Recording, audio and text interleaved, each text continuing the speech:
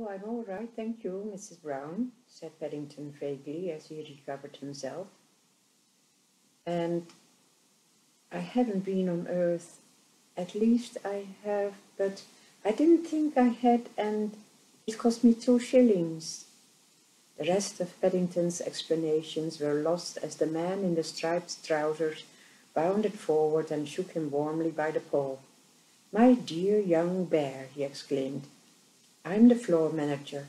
Allow me to thank you for all you've done." "That's all right," said Paddington, looking most surprised as he raised his hat. "Non-stick frying pans have never been one of our most popular lines," said the floor manager as he turned to Mrs. Brown. "And as for the cleaning fluid, now look at them both." He waved his hand in the direction of the two large crowds in the distance. "They're both selling like hotcakes." Since this young bear demonstrated the frying pan, our man can't wrap them fast enough, and after our other assistant removed the pancake stains from the customer's clothes, he's been rushed off his feet. Anything that gets a young bear's pancake stain out without leaving a mark must be good. "You must let me know if there's anything we can do to repay you," he continued, turning back to Paddington. Paddington thought for a moment. "I was doing some special Christmas shopping," he explained. "Only I'm not really sure what I want to buy. It's a bit difficult for bears to see over the edge of the counters." "In that case," said the floor manager, snapping his fingers in the direction of one of the assistants, "you shall have the services of one of our expert shopping advisors. She can look after you for the rest of the day, and I'm sure she'll be only too pleased to help you with all your needs." "Thank you very much," said Paddington gratefully. There's only one who can say it in that way.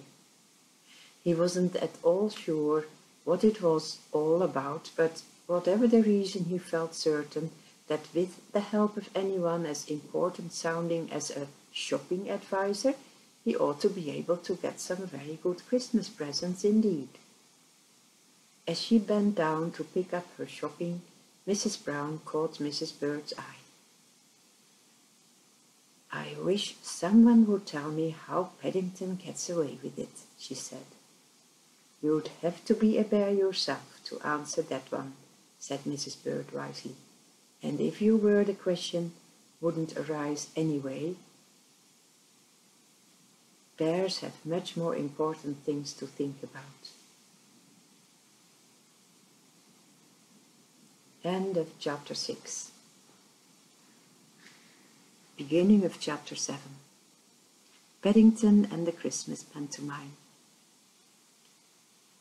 "Harold Price," said Mrs. Brown, "wants to see me, but I don't know anyone called Harold Price, do I?" "It's the young man from the big grocery store in the market," said Mrs. Bird. "He said it had something to do with their amateur dramatic society." "You'd better show him in then," said Mrs. Brown. Now that Mrs. Bird mentioned it, she did vaguely remember Harold Price. He was a rather spotty-faced young man who served behind the jam counter, but for the life of her she couldn't imagine what that had to do with amateur dramatics. "I'm so sorry to trouble you," said Mr. Price as Mrs. Bird ushered him into the dining room, "but I expect you know there's a drama festival taking place in the hall round the corner this week." "You'd like us to buy some tickets?" asked Mrs. Brown, reaching for her handbag. Mr. Price shifted uneasily. "Well, no, not exactly," he said. "You see, we've entered a play for the last night. That's tomorrow. And we've been let down at the last moment by the man who was going to do the sound effects. I was told you have a young Mr. Brown who is very keen on that sort of thing, but I'm afraid I've forgotten his Christian name." "Jonathan?" asked Mrs. Brown. Mr. Price shook his head. "No, it wasn't Jonathan," he said. "It was a funny sort of name. He's been on television." Not Paddington, said Mrs. Bird. There's only one who can ask that question. That's it, exclaimed Mr. Price. Paddington. I knew it was something unusual. I wrote this play myself, he continued very eagerly. It's a sort of mystery pantomime, and we're hoping it may win a prize. The sound effects are most important, and we must have someone reliable by tomorrow night. Have you ever met Paddington? Asked Mrs. Bird. Well, no, said Mr. Price, but I'm sure he could do them, and if you come, I can let you all have free seats in the front row. That's most kind of you, said Mrs. Brown. I don't know what to say. Paddington does make rather a noise sometimes when he's doing things, but I don't know that you'd exactly call them sound effects. Please, appealed Mr. Price, there just isn't anyone else we can ask. Well, said Mrs. Brown doubtfully, as she paused at the door, I'll ask him if you like. But he's upstairs doing his accounts at the moment, and I'm not sure that he'll want to be disturbed. Mr. Price looked somewhat taken aback when Mrs. Brown returned, closely followed by Paddington. Oh, he stammered, I didn't realize you were, I expected someone much older. Oh, that's all right, Mr. Price, said Paddington cheerfully, as he held out his paw. I'm nearly 4. Bears' years are different. Quite, said Mr. Price. I'm sure they are. He took hold of Paddington's outstretched paw rather gingerly. Mr. Price was a sensitive young man, and there were 1 or 2 old marmalade stains he didn't like the look of, not to mention a quantity of red ink from the debit side of Paddington's accounts, which somehow or other managed to transfer itself to his hand. You're sure you hadn't anything else planned? He asked hopefully. Oh no, said Paddington. Besides, I like theatres, and I'm good at learning lines. Well, they are not exactly actually lines, Paddington, said Mrs. Brown nervously. They are noises. Noises? Exclaimed Paddington, looking most surprised. I've never heard of a noise display before. Harold Price looked at him doubtfully.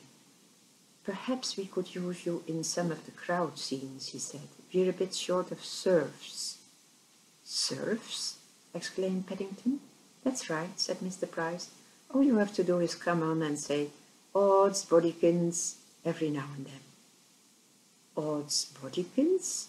Repeated Paddington, looking more and more surprised. Yes, said Mr. Price, growing more enthusiastic at the idea.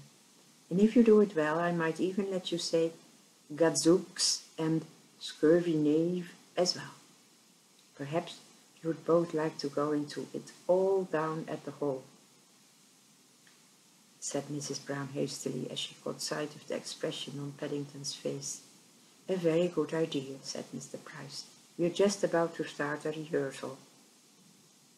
I can explain it as we go along. He did say it's a pantomime, said Mrs. Bird, when she returned from letting Paddington and Mr. Price out. I think he did, replied Mrs. Brown. Said Mrs. Bird. Well, if Paddington has a paw in it, there'll be plenty of pantomime.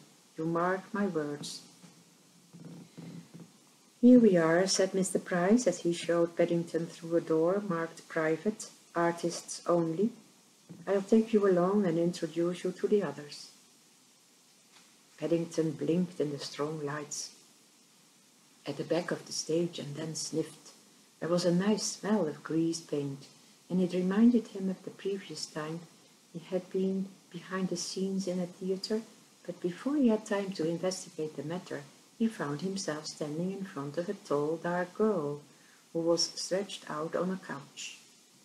Deirdre, said Mr. Price, I'd like you to meet the young Mr. Brown I was telling you about. He's promised to lend a paw with the sound effects.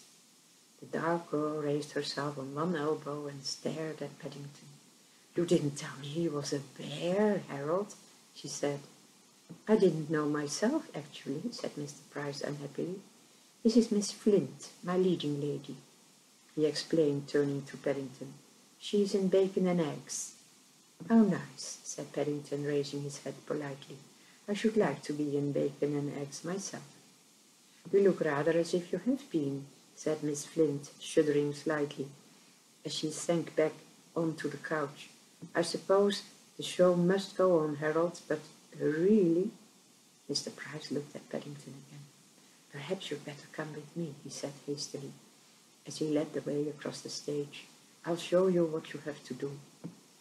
After giving Miss Flint a hard stare, Paddington followed Mr. Price until they came to a small table.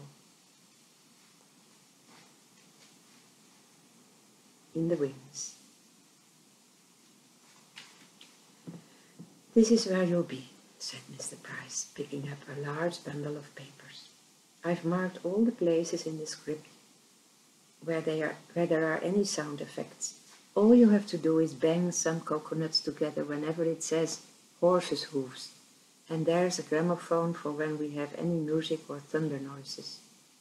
Paddington listened carefully while Mr. Price explained about the script, and he examined the objects on the table with interest. It looks a bit difficult, he said, when Mr. Price had finished his explanations, especially with pause, but I expect it will be all right. I hope so, said Mr. Price. He ran his hands nervously through his hair and gave Paddington a last worried look as he went back onto the stage to join the rest of the cast. I do hope so. We've never had a bear doing the sound effects before. Mr. Price wasn't the only one to feel uneasy at the thought of Paddington taking part in his play, and by the time the following evening came round, everyone in the Brown household was in a high state of excitement as they got ready for their outing. Mr. Price had been as good as his word, and he had not only given Paddington a number of tickets for the family, but he'd slipped in an extra one for Mr. Gruber as well, and even Mr. Curry had promised to put in an appearance. Paddington went on ahead of the others as he had one or two last-minute adjustments to make to his gramophone. But he was waiting at the door to greet them, and they arrived just before the start of the performance.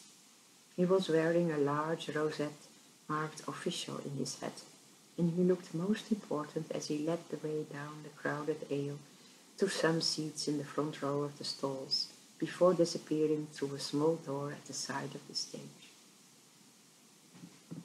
As the Browns settled down in their seats, a roll of thunder shook the hall, and Mrs. Brown looked up anxiously. That's very odd, she exclaimed. Thunder at this time of the year. It was just starting to snow when we came in. I expect it was Paddington, testing his sound effects, said Jonathan knowledgeably. He said he had quite a few claps to do. Well, I wish he'd turn the volume down a bit, said Mrs. Burr, turning her attention to the stage as the curtain began to rise. That ceiling doesn't look too safe to me. I think someone must have forgotten to pay the electric light bill, whispered Mr. Brown as he adjusted his glasses and peered at the scene. Mr. Price's play was called The Mystery of Father Christmas and the Disappearing Plants. And according to the program, the action all took place one night in the hall of a deserted castle somewhere in Europe.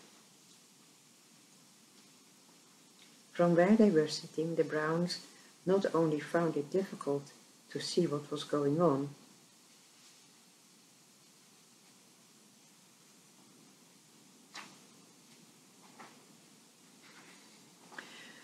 but when their eyes did get accustomed to the gloom, they found it even harder to understand what the play was about anyway. This is the first part of chapter 7.